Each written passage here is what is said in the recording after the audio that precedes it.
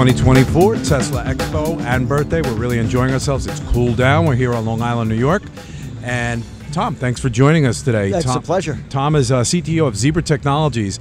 I understand today's sponsor, probably a sponsor throughout the year. Yes, that's right. You probably have some great stories about what Tesla means to your company. Yes, yeah, absolutely. But CTO of Zebra, welcome. That's right. Thanks for having me. Excellent. Tell me what a day like this means to you and your company. Yeah, sure. Well, we were founded, actually, part of our company was founded here on Long Island out of Stony Brook University. We make barcode reading technology and barcode printing technology, and we were later acquired by a company that's based out of Chicago, Zebra Technologies. But the barcode reading part of the company was founded right here on Long Island, just down the road in Holtzville. Before that in Bohemia, actually, by a laser physicist by the name of Dr. Jerome Schwartz. That was at Stony Brook. And from laser technology, we made the first handheld barcode reader and then imaging technology. And the cool thing is this.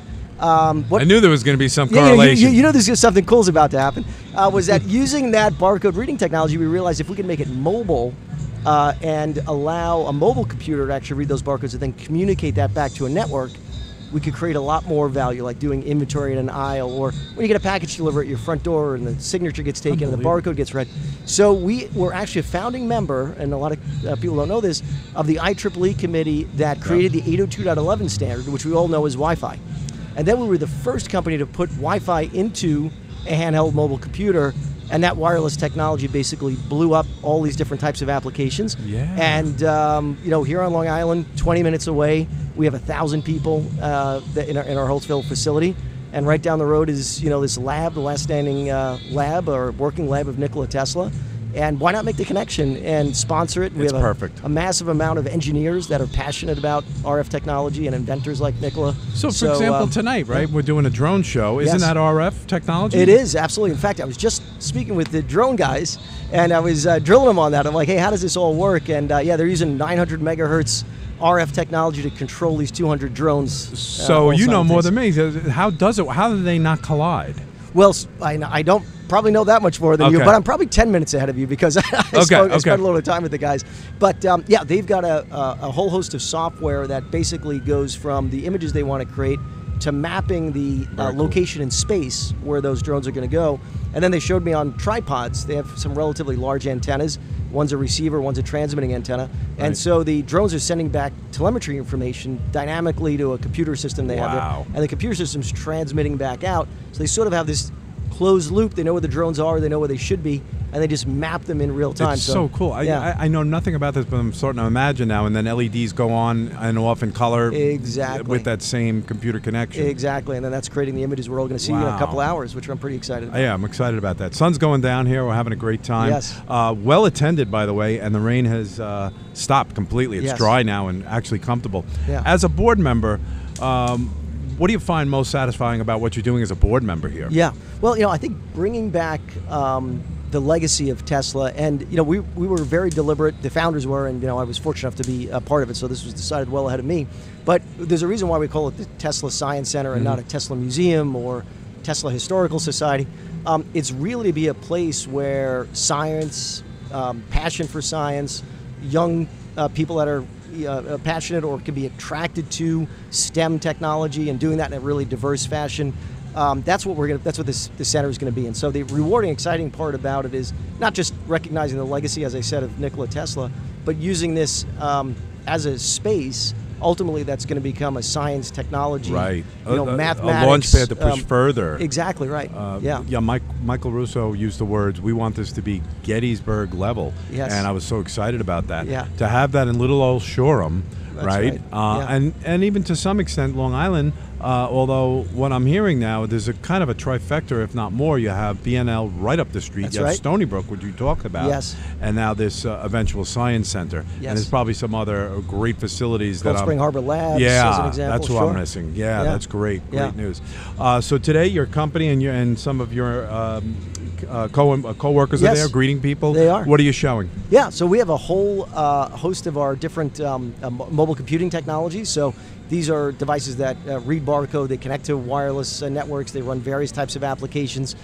They're highly rugged and they're designed to do a lot of intensive data capture. So using things like RFID as well as barcode reading. And when I say data capture, think about if you're delivering parcels or you're taking inventory, even like taking inventory, say, in an apparel store, there's lots of different SKUs or variations on sizes, colors, and so on. So you want to be able to take that inventory as quickly as you can. And with some of our devices, we can read the RFID hang tags on that apparel up to maybe 10, 15 feet away.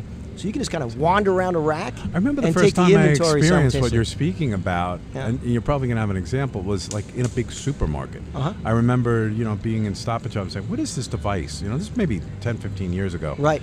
That's probably either taking inventory or, what else would it do? Would it only take inventory? No. So it's full Android-based mobile computer. Yep. So we use it for communication and collaboration, the front of the store to talk to the back of the store. We can even route calls from incoming calls to the store. So like DIY retailers like Home Depot and Lowe's use that to be able to get the plumbing question right down to the right expert in the aisle, right down to the device.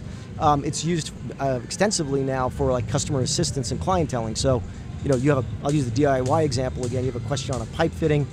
You can bring up the various types of fittings that'll work for what you're trying to accomplish, and kind of have a little in-aisle consultation, with the customer right there in the aisle, and then check the stock and the inventory, and just have that right at your fingertips. What are you guys doing with AI, if anything, right? We're doing a lot with AI. So two big areas where we're driving around AI. One is in the computer vision space, and so we're doing a lot with things like product recognition. In fact, it's another cool thing we're showing over here. Which I'm going to go look. Sure. It's pretty neat. It's if you've ever used self-checkout. I just used it this morning at the Home Depot. There you go. And I love it, to be honest. Yeah, and there's so much opportunity we're also seeing for improvement. So I'll give you an example. The demo we have here, you put a piece of produce, a pepper, a banana, an apple, or whatever, right on the scanner. Yeah. And it automatically, using computer vision, detects what produce that is. Makes sense. So you're not trying to hunt and peck through this menu. Alphabetical banana, what kind of banana? Exactly. So we're automating that with computer vision. There's a whole host of other computer vision applications, like being able to verify that a shelf is in compliance. So are there out of stocks just by taking a picture of the shelf? Are there items that are misplaced? And that's got a lot of advantage for retailers because it allows them to kind of make sure the shelf is optimized, then you and I as shoppers have the best experience. Another area that we're showcasing, we're doing this together, we did an announcement a couple of months ago with Google and Qualcomm, and we're enabling generative AI down on the device, which obviously is a big topic today, for being able to assist the workers that are in the store with, maybe if, let's say you're new on the job and you say, hey, somebody's returning an item, they have the receipt they bought the item with, but they don't have the credit card they purchased it with. What do I do? Like, how do I reimburse them in that situation? And they can just ask that question in plain English, and boom, have the answer pop up. In fact, they can ask the question in any language and have the question, returned back in their native language, even though the standard operating procedure that says what you should do is all written in English, perhaps. So it's a really, it's a really amazing technology that's going to allow workers to become just way more efficient. And one of the things we're seeing, it's returning a lot of empowerment and job satisfaction to those workers, so they can do higher value tasks. It's funny you say that, because the conventional thinking is that, I hate to say it, like my mom goes, everybody's going to not have a job anymore. And I'm like, no, the embracement of this is you can get just more done. Yeah. And you can really direct an army of people to do things just incredible. We're just going to get better at what we do. I don't look at it as a threat at all. The last few things I've done, I've used ChatGPT to get it done. Right. I mean, there was something funny. I'll give you an example. I was looking into whether I can use electric heat matting under floors for my whole house and not just the bathroom. Right. And I got that answer. It's like, no, that doesn't make sense. It's not efficient enough to do that. Yes. And what's amazing about that is that folks that don't use it, you give them that answer and like, oh, I learned something, and then they're going to start to use it. So we have this intelligent explosion, if nothing else. That's right. Yeah, it is pretty amazing, and it's interesting you say that around, technology potentially replacing people, and I think that was probably a hotter topic even before generative AI. Like if I say 4 or 5 years ago, right. There's a lot of automation, robots, and there's more and more of those coming out. But we've done, it's quite a number of studies out there, but one of them was with Korn Ferry. We've looked at some data, and this has been published in a whole bunch of different places. But just given the aging population globally, and the demographics and the dynamics around the working population, there's an anticipation, not to geek out too much here, but by the end of the decade, there's going to be a shortage globally of 80 million workers, which is more than the population of Germany. It's like a massive number. So now the whole thing, third of our population. The whole thing, exactly. So the whole thing's going to kind of come around, which is That's cool. We can't even get done what we need to get done. Yeah. You know, and with that's the people evident we already, have, by the way. Yeah. And it really is, especially when you look at, sure. Yeah. Even when you look at things like inflation and wage inflation and everything else. So Yeah. it'll be, it's going to be interesting times. Yeah, it's going to be a great time. Yeah. Well, I can think of no better person to be assimilated with this wonderful thanks. organization. Yeah. As you can see, folks, we're looking at the lab. We're here in Shoreham, New York. Yep. I know I'm talking to a worldwide audience because Nikola Tesla was a worldwide figure. Yep. So thanks for joining me, Tom. Thank you. Thanks for having me. I'm going to come visit your booth. I really love what awesome. you do. Please do. And if you want to come down the road, see us at Zebra, we're happy to host you. And I appreciate that. Yeah, absolutely. And it's humbling to me. So I appreciate you recognizing me on the board. But it's incredible to be associated with it. Absolutely so, welcome. Thank you. You take care. Thanks. You as well.